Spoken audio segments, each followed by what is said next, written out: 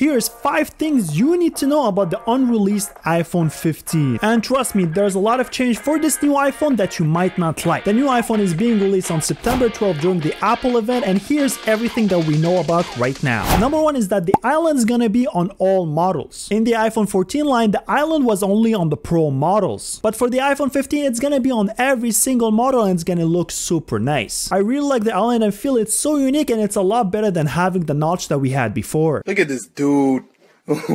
Number 2 is going to be a great change, which is the A17 Bionic chip. And this chip is going to be a lot more power efficient, so you will be able to use your phone longer. It's going to be the latest mobile chip made by Apple, so it's going to be snappy and super fast. Number 3 is something that we've never seen on an iPhone, and that's an action button. Instead of the mute button, we're going to have an action button that's going to replace it. And this button is going to be customizable for different action that you might use often. You can customize it to turn on your flashlight, your camera, or simply keep it as the mute button. Number 4 is super annoying, but we saw it coming, and it's USB-C charging. It seems like the lightning port is dying on the iPhone and we're gonna switch to USB-C. I find this super annoying because I have a lot of lightning cable that I use in multiple places. I have one at work, one in my car, and one at my desk, so this means I have to change every single one of them. It is definitely a good move because USB-C is the superior cable, but it's still a bit annoying. And number 5 is we're gonna have a new frame and new colors. The new iPhone is gonna have a titanium frame, and it seems that it's gonna have some new pastel colors. Last year we saw purple, but this year it seems we're gonna have pastel yellow and pastel pink. And the new titanium frame is supposed to be a lot more solid, but I would like to see if it's slippery or not. And here you have it. These are the 5 rumors that we have about the iPhone 15. It's being released in less than a week, so make sure to subscribe so you don't miss out on my review.